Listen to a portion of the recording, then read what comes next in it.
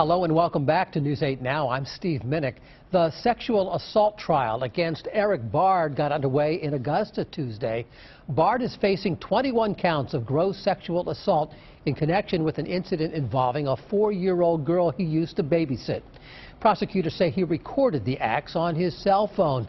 Today, one witness called to the stand told the jury about an ad she spotted on Craigslist for a man offering babysitting and bathing services for young children.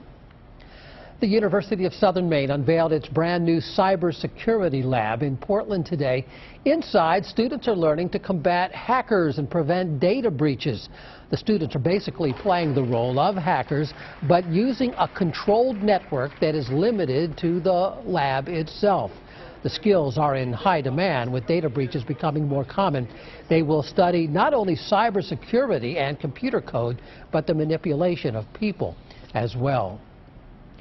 Former President Bill Clinton is due in Portland next week to headline a rally for Mike Michaud at the Ocean Gateway.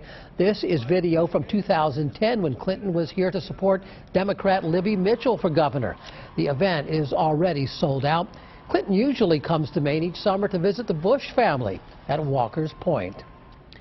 Meanwhile, Senator Susan Collins is starting her re-election campaign bus tour across the state. The senator plans to visit all 16 counties between now and Election Day. She kicked it all off in Bangor today. Collins is being challenged by Democrat Shenna Bellows. And thank you for joining us here on News 8 Now. Make sure to check back at WMTW.com and our mobile app for the top stories and weather anytime.